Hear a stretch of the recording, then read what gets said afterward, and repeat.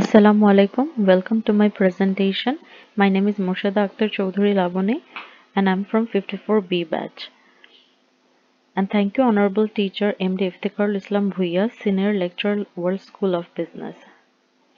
I'm here to present my presentation and the topic of my presentation is Square Pharmaceuticals Limited. As we all know that Square Pharmaceuticals is the biggest pharmaceutical company in Bangladesh and it has been persistently in the first situation among all public and global organizations since 1985. It was set up in 1958, changed over into a public restricted organization in 1991 and recorded with stock trades in 1995. The turnover of Square Pharma was BDT 50.87 billion, which is equivalent to US dollar 609.18 million, with about 16.95% of having a development pace of about 10.85%. So we will do the now we will do the company analysis of Square Pharmaceuticals Limited. The company analysis can be done through profitability, efficiency, liquidity, and leverage calculation. Now, what is a profitability analysis? Profitability analysis can be done to analyze the ability of business to generate income by using its resources. Profitability of Square will be analyzed based on gross profit margin, operating profit margin, net profit margin, earnings per share, return on assets, and return on equity. Now we will analyze the profitability ratio in details. As we can see, it's mentioned in the table given. The gross profit margin is 43.14%, operating profit margin is 15.33%, net profit margin is 23.04%, return on asset is 16.24%, return on equity is 47069.05%, earning per share is 148.54. The overall profitability ratio we observe of Square Pharmaceutical is quite good, although the return on equity is quite high, is very high.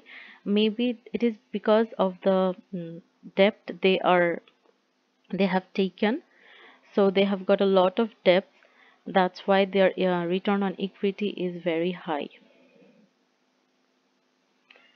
Now, the efficiency, liquidity, and leverage of Square Pharmaceuticals Limited for 2090. The efficiency ratios can be calculated through inventory turnover, which is 4.81 times, total asset turnover 0.71 times, average collection period 11.21 times, which is also quite good.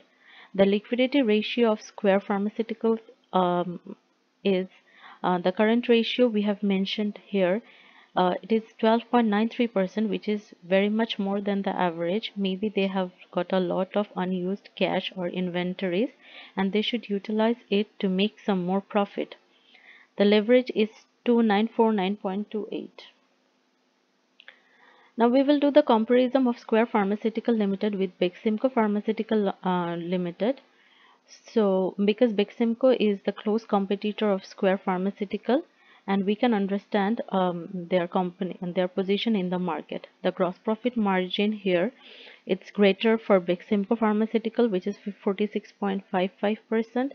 The operating profit margin is also greater for Beximco Pharmaceutical, which is 22.20, whereas in Square it's only 15.33%.